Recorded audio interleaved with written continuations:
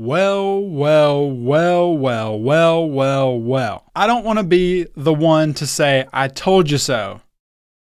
But on November 18th, 2016, I wrote this tweet. Prediction. InVision turns Craft into a full-blown UI design tool to compete with Sketch, XD, etc. I'm thinking more when instead of if.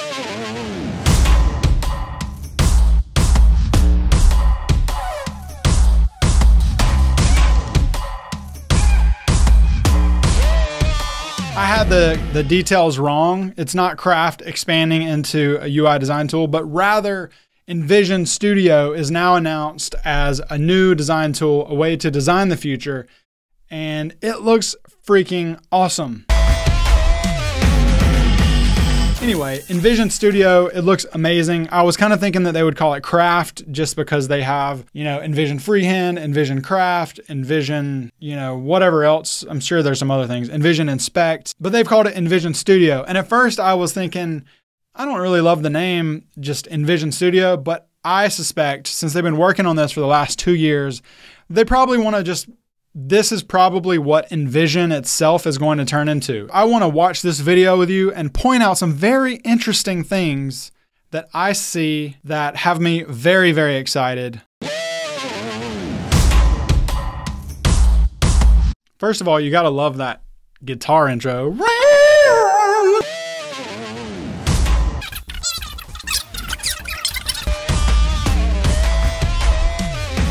Mad props for using Elon Musk's new SpaceX spacesuit. That is amazing. The spacesuit is amazing. Perfect choice. Designing the future of exploration. I don't think anything represents the future more than an astronaut. I really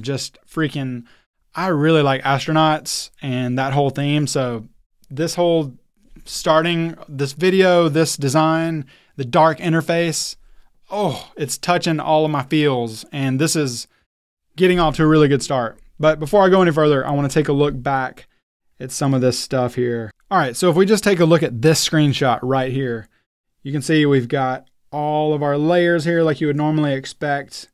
And it looks like instead of like with Sketch, it has like your pages above and your layers below, that the pages are probably off in a parent section, maybe more similar to XD. And you can also see that you have a layers icon up here and something else. Perhaps that is like the design system toggle where you can have, your main library of assets and building out of that system. You've also got your selector, percent zoom, prototype kind of style thing where that's actually the interactions linked. Some other common looking tools here and there, share, all that good stuff. Very Sketch inspired with the export panel down here. Loving the big type on all of these properties. And man, the dark interface, I really, really like it. All of my Adobe products are set to dark interfaces, and I really wish Sketch would allow you to do that. So I'm excited to see a dark interface coming out of the gate. And I love the fact that they're hiding all of the actual tools. There's not a big tool panel for selection, rectangle, type, all of that. Like it's just so intuitive to hit the quick keys for rectangle and oval and text. Like you don't need that. And I'm really excited to see that is not in the picture here. It looks like all of the things that you would expect are there, like the font size, the line spacing. Love the number treatment here, the way that they've handled the text align, auto fixed, and I like the way that they've surfaced some of those text properties, underline, strike through, and this looks like title case, lowercase, uppercase, where you can constrain that character style. That's always been kind of tucked into like a settings cog on Sketch, and in Illustrator, it's kind of like buried way deep, and those are frequently used, so I'm glad to see are getting surfaced here. And it looks like you can change the registration point on some of the layers. You may or may not know this, but InVision several years ago bought a software company called Macaw, who created a desktop app called Macaw for, it was kind of like a Dreamweaver hybrid. It was outputting like web code, and it was a really slick program. I played around with it a little bit, but it just, for whatever reason, didn't quite fit into my workflow. But it was legit, and the team that they bought is top notch. So I'm sure that the majority of the Macaw team is working on this, and it definitely has like some remnants of the older Macaw software. That looks really sweet. The way that you can scale down and the rest of the UI is like reacting to to that one component, not just the artboard change, but you're making that one UI piece. So it looks like they're probably going to have some kind of pinning mechanism. Here you can see this other icon is highlighted up here in the top right of this layers panel. Looks like we have colors, layer styles, text styles, icons. So this has got to be the shared library of the design system. I'm guessing that's what this little like bolt icon is. These are probably instances of those library items that we're dragging out from the library into the UI. So this is really interesting. This is where everything's going with a big system, and this looks pretty crazy. So you've got pull changes right here. I can pull changes down from a shared library. And it looks like you can select the ones you want to pull and the ones that you don't. This exists in the document. This one's the new one from the library. So you're going to hit pull changes. It shows you that, hey, we increased the icon size, thinned out the stroke, and it updates. Very similar to Sketch libraries, what Adobe's doing with their libraries. Everything being centralized is kind of where things are heading, you know, making things as easy as possible to update, avoiding duplication, duplicate work, and just making it more efficient overall. That's kind of what it's all about. And it looks like, you know, that's what they're all about with this. I absolutely love being able to create quick clickable prototypes. Craft was okay. It always felt kind of like a bolt-on into Sketch, and it was like, I'll use this, it's okay. XD, like prototyping in XD is like so buttery smooth. And so I really hope that InVision has successfully merged the way XD is so lightning fast with all of the shortcuts and the things that I love about Sketch that aren't in XD yet.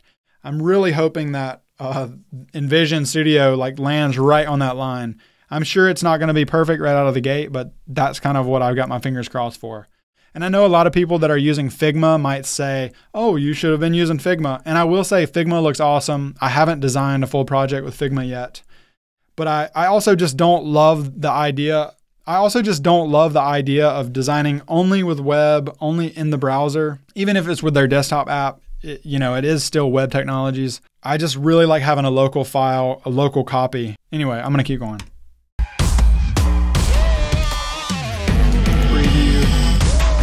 As you would expect, advanced animation. Now this looks pretty sweet. It's tricky to do advanced animation. You know, it's like you have to export all of your assets, pull them into another tool for animating. And unless you know what you're doing, even when you know what you're doing, when you want to make advanced animation, it's like a whole new project.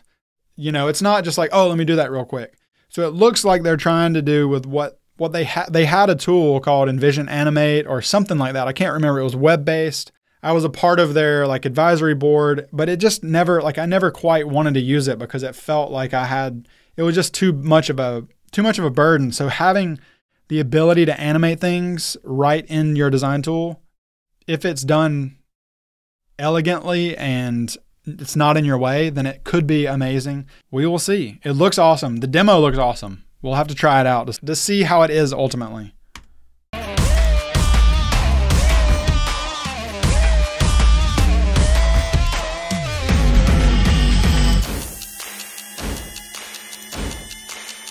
Just having the ability to show the timing of the elements coming in from the bottom, the image scaling and fading in, that stuff is huge to hand off to a developer. If you're able to do that as quickly as they make it seem, that is going to be huge. Not having to export assets to do it, not having to create a whole new project, a whole new sprint to actually animate the stuff and then hand it off. And then if you have a design change, you have to update your animation, and then you have to update, it'll be great if this is all in one. So it looks like it is. I'm excited for it if you can't tell.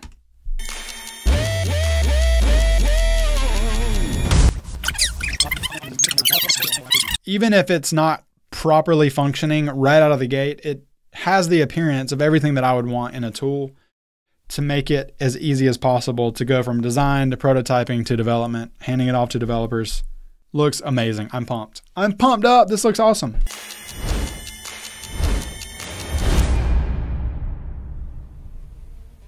I'm going to do my best to get my hands on an early copy of this with my InVision connections.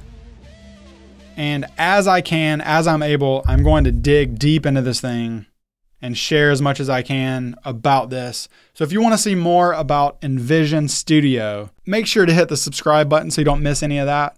And I will see you in the next video.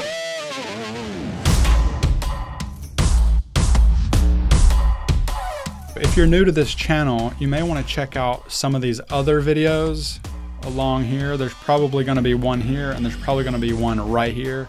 And if you click my head right here in the middle, you can subscribe and make sure you don't miss any videos.